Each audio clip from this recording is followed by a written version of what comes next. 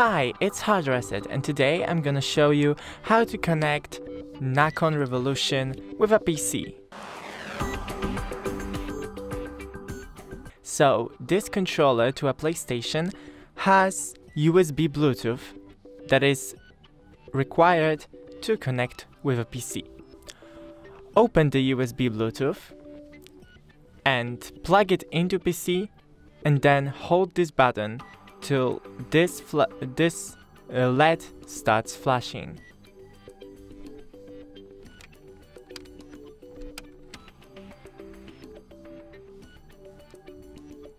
Now plug the PlayStation controller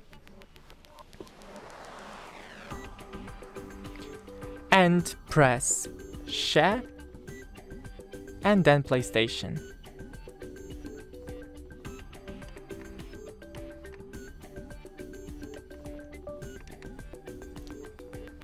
Okay, I needed to wait for it to turn on.